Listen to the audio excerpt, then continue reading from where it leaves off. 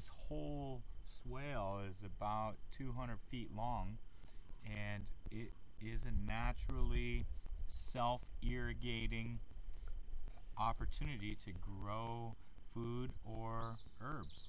And in this case, we're going for the herbs, and it's for tea.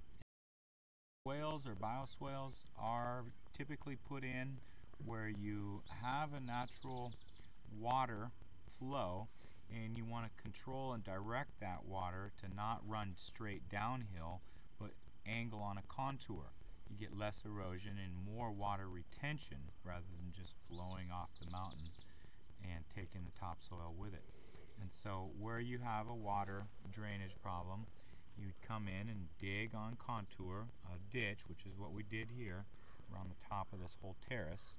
It helps to drain everything below it, and then in the actual swale itself, this is our strategy.